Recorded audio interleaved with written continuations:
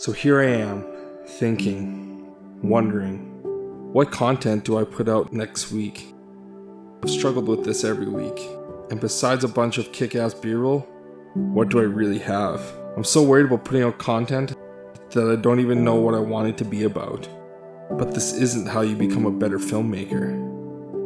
And this isn't how you get people to enjoy your content. It's just filler I want to put out.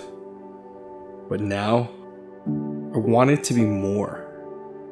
I strive to want to put out better content because I want to be a better storyteller, captivator, and communicator.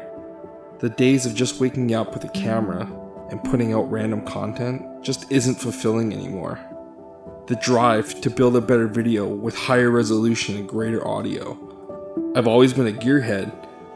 The better the gear, the better things will become. But now, I've realized it doesn't matter what gear you have. It's what captivates people that really keeps them watching a video. So for me, it's sayonara to the old style vlogs. It's building a better mousetrap, or a blueprint that gives me a guide through the laziness of videos of the past and begin to unfold the thought that captivates you. I want to build a story I go through and have you experience those moments with me and know what's going on inside the hamster wheel. To put out a video that is a work of art that I'm proud of and show others. And in this, I give you how to become a better storyteller.